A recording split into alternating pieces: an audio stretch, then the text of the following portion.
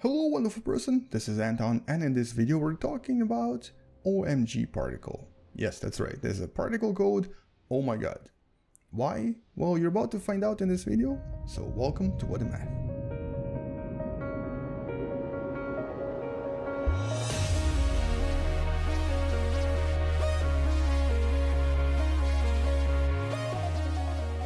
So recently I was actually traveling in China and I took this relatively simple travel adapter with me that weighs about 100 grams. It's relatively light, but imagine I threw this at you, not that I should, but still, and threw it so fast that it would be moving at around 95 kilometers per hour or about 60 miles per hour, and it hit you like in an arm or something. It would be pretty painful, right?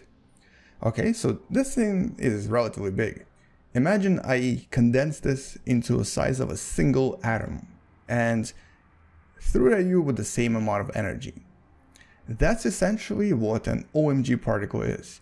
It is a particle, an atom, or an electron, or even something like a simple molecule that is traveling so fast through our galaxy that when it actually is stopped by something, it produces as much energy as basically that thing hitting you in an arm at about 95 kilometers per hour, which is approximately 48 joules if you want to know the actual energy produced. Anyway, so what exactly is it? And most importantly, how is it actually formed? Well, let's actually first talk about something similar, which is called cosmic rays. So once in a while, in a very energetic event in our universe, like for example, a supernova that you see on the screen right now, we actually have these particles that accelerate to such a speed that it's very, very close to the speed of light.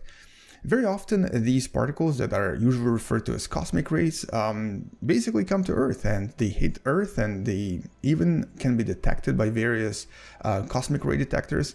But most importantly, they actually produce a lot of energy on contact because it's these electrons and protons and neutrons that move ridiculously fast. And so because of the speed, they actually have a lot of kinetic energy. We have these detectors like this one right here that are capable of not just detecting them, but even predicting where they came from. Even though it's actually kind of difficult because these particles are often charged, so they travel in these unusual, unpredictable patterns.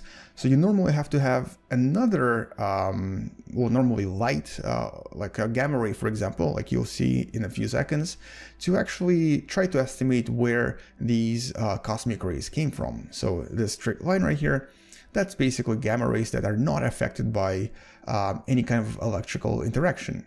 So right here, you can actually see how these cosmic rays usually develop this speed. During a supernova, for example, they kind of get bounced around a lot by various interactions, and eventually they reach a speed high enough to escape the actual attraction of the electromagnetic forces inside the supernova. And so they start traveling really fast at like 99.999% of the speed of light. Also, once in a while, these very fast-moving particles actually interact with other matter, and they can produce gamma rays as well. And so this is one of the ways that those gamma rays are produced when a cosmic ray, or basically a particle, hits another fast-moving particle. And so in reality, planet Earth is pretty much from every direction is constantly being bombarded by these cosmic rays that are actually kind of dangerous. But our atmosphere protects us from most of this radiation, so that's why basically flying too much in an airplane is not good for you, because you do get a lot of these cosmic rays hitting your body. But that's not really what we're talking about today, because these cosmic rays have a much bigger, much stronger brother. The so-called Omg particle, because when it was discovered in 1991, that's basically what the scientists said, OMG. They could not understand it. It was so tremendously energetic that it just did not make absolutely any sense. It was about 40 million times more powerful than anything we produced in the particle accelerators here on Earth, and it was way beyond any cosmic ray. As a matter of fact, it was moving so fast and so close to the speed of light that it would take a photon, basically an object moving at the speed of light, to only gain about 1 centimeter for every 200,000 years of travel. That's how fast this particle is moving. And at this speed, it's actually experiencing so many relativistic effects that basically if it were to pass by our planet Earth, in other words, if it flew right next to it, the Earth itself would only seem about 0.03 millimeters in radius. It would just be a flat pancake because of the way that everything contracts as you move closer and closer to the speed of light. It would also take less than a second for this particle, from its time perspective, to reach the closest star to us, which is Alpha Centauri. And what's more, at this tremendous speed, from the time perspective of the particle, it would actually reach the center of our galaxy in just a few seconds. It would be there like this. So obviously nothing can really travel this fast without somehow getting all of this energy. And as of today, we have absolutely no explanation for how these particles got so much energy. We've discovered almost 100 of these so far since 1991. And we are absolutely dumbfounded and absolutely confused about what actually created them. There is nothing in the universe, not even a black hole, that seems to have the power to produce these unusually strong, unusually fast-moving particles. Because basically, to accelerate these particles to such velocities, just like with the cosmic rays, you would need a tremendous amount of energy and also a lot of magnetic energy, magnetic field. And so here, this is how cosmic rays are made, but it's just not enough energy to make these unusual OMG particles. We then also thought maybe, just maybe, these are born inside the center of the galaxies, like for example these so-called active galactic nuclei galaxies, similar to the one on the screen called Centaurus A. This one is only a few million light years away from us, so this is the closest one we know of.